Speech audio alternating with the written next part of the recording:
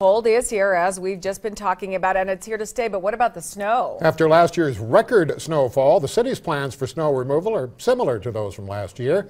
KULR-8's Dustin Askham is braving the cold. He joins us live with the story.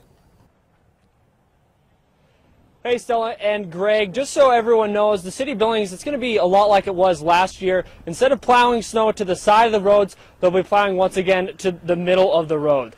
Public Works Director Vern Heisler says plowing to the center allows people to walk on the sidewalks more easily. He said they received mostly positive feedback since changing where they plowed the snow. Heisler says last year the city's 40 employees who plowed the streets were a little bit busier than normal, but it didn't affect the city's budget as a few summer projects were cut back. The National Weather Service says the average snowfall for a Billings winter is around 60 inches, but they don't expect this winter's snowfall to be close to last year's record 100 inches.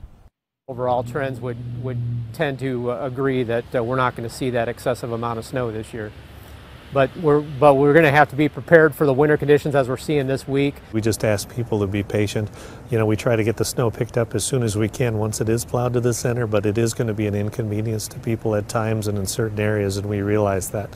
But we do what we can to keep the major intersections open when we do that. Now, the city plowed residential areas last year because of the heavy amount of snowfall, but Heisler says in order for that to happen again, for them to go out of their way and plow those side streets, there'd have to be a massive amount of snow, and even then they would look at it. It wouldn't necessarily be a guarantee. Live in Billings, Dustin Askham, KULR-8 News.